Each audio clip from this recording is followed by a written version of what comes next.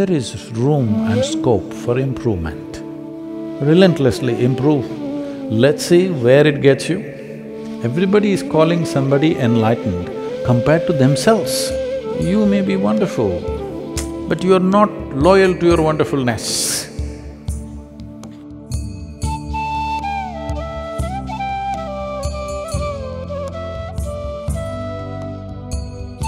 I am not pursuing enlightenment with 100% sincerity because at some level, I am not convinced that this is going to happen in this lifetime given my limitations. How do I overcome this mental setup that I have? Have you seen people coming close to this possibility, and what are my chances?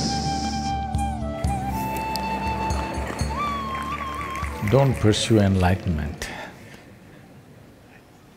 You cannot pursue enlightenment. How can you pursue something that you do not know? If you pursue something, you will pursue only what you know. What is the point pursuing something that you already know? What is the point in running after something that you already know? So if you have to step into something that you do not know, the only thing is just to keep walking. Keep a steady direction and keep walking. Maybe it's a wrong direction, it doesn't matter. Just keep walking. After all, planet is round.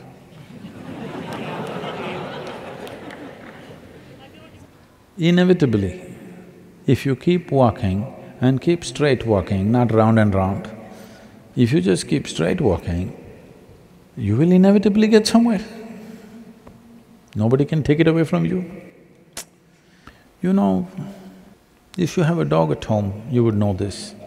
If you just tickle him in the tail, he will go shh, chasing his own tail. Okay, a lot of people are doing that. Their own tail they're chasing. Even enlightenment is their own tail. Nobody told you there is such a thing.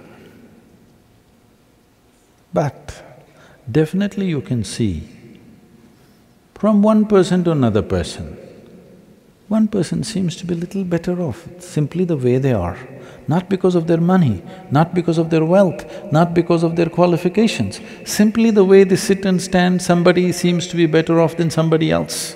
Yes or no? So, there is room and scope for improvement. Relentlessly improve. Let's see where it gets you. But if you have fancy ideas of what is enlightenment, then you will chase that silly idea, and that idea is never enlightenment, because it's your idea. You cannot have an idea about something that you have no access to, isn't it? All your ideas concern things that you already know, maybe permutations and combinations of the same damn thing. It's like God. Because you're human, God is a big human being, isn't it? We are a little more liberal, so we made animals, birds, snakes, everything, elephants, cows, everything gods, because we understand, after all, they can have their own gods.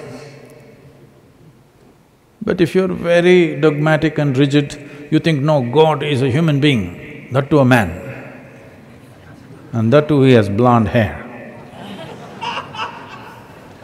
That's a very rigid, dogmatic idea.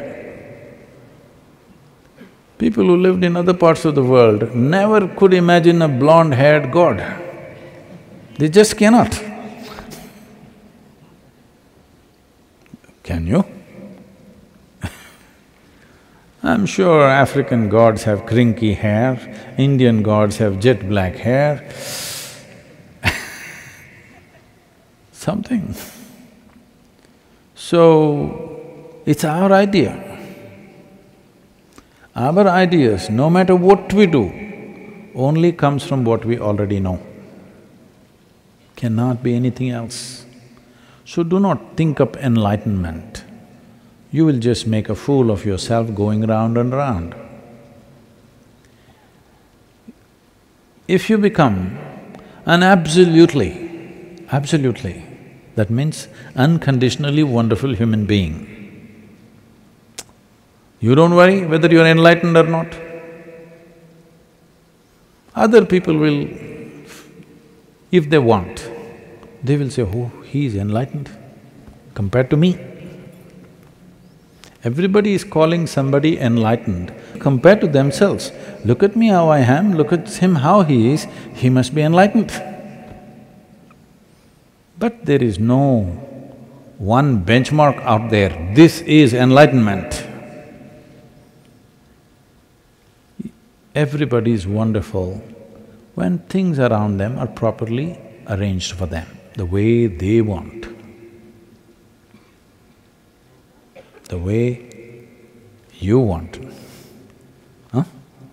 When everybody behaves the way you want, you are also wonderful. When people don't behave the way you want, when life doesn't work the way you want, then to be wonderful, it takes something else. So when everything is going dead wrong with your life, with your family, with your profession, with your life, everything around you, if you're still wonderful, for now, let us say you're enlightened,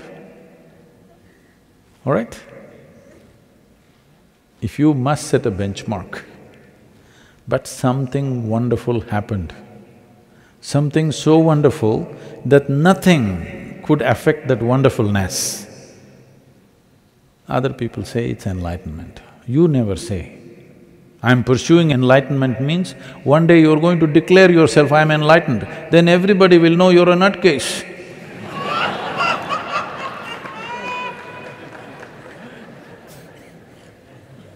If others say, oh, he is enlightened, good. You declare, I'm enlightened. This will be a case, isn't it? You may be wonderful, but you are not loyal to your wonderfulness.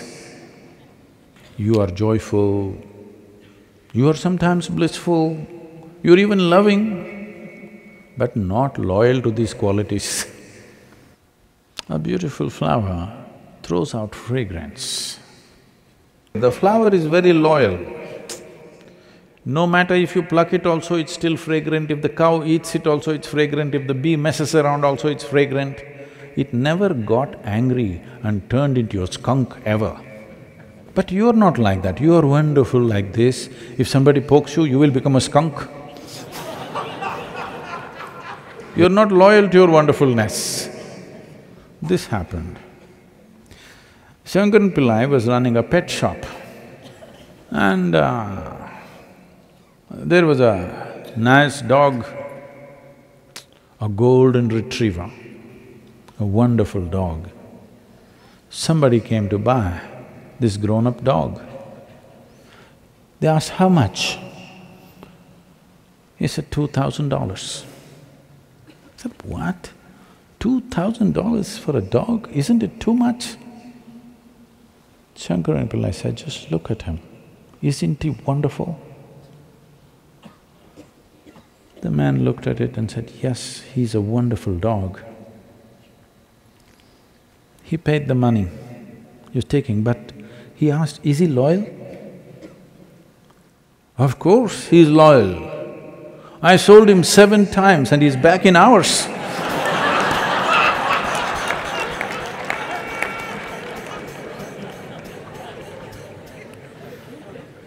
So are you loyal to your wonderfulness?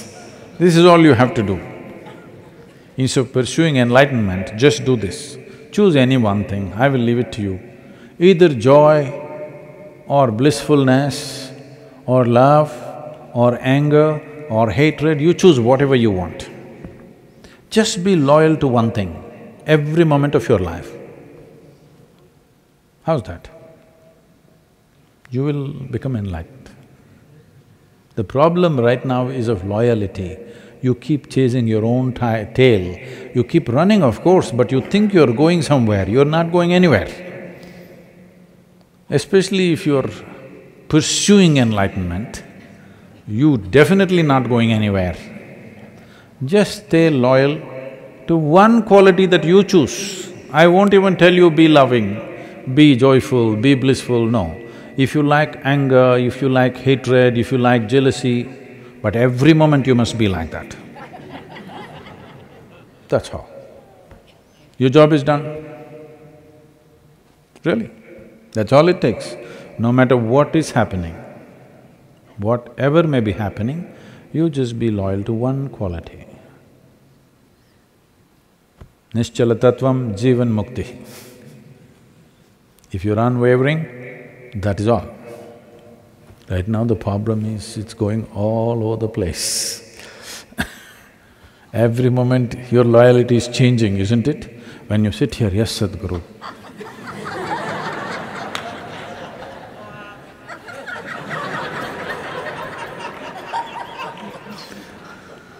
Just one damn thing, choose any damn thing. Just be loyal to that one thing every moment of your life. It's a done thing.